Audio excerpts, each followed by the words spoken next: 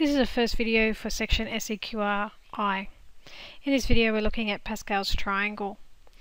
Now when we're creating Pascal's triangle, you have to remember that the rows always start and end with a 1.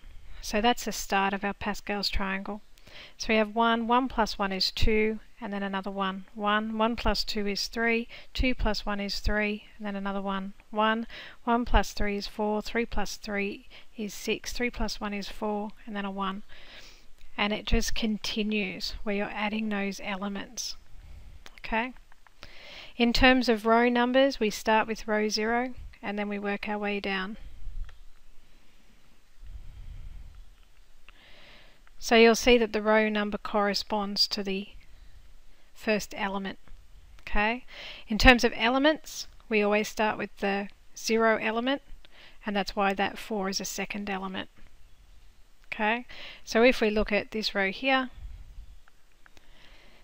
that's the 0th element, and that 3 is the first element. Okay, so in an example here, complete the next two rows of Pascal's triangle, rows 7 and 8. So we're given row 6.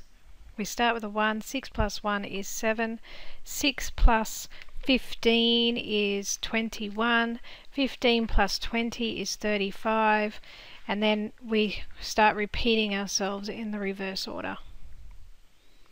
From there, 7 plus 1 is 8, 7 plus 21 is 28, 21 plus 35 is 56, then we have 70, and then we start repeating in the opposite order.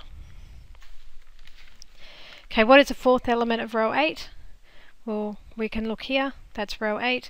The fourth element's 1, 2, 3, 4. So it's 56. Which elements of row 7 have values of 21? Well, row 7 is here. 21 is here. So it's 0, 1, 2, 3, 4, 5. So the second and fifth. There's only one exercise in the textbook, and that's Seqr I1.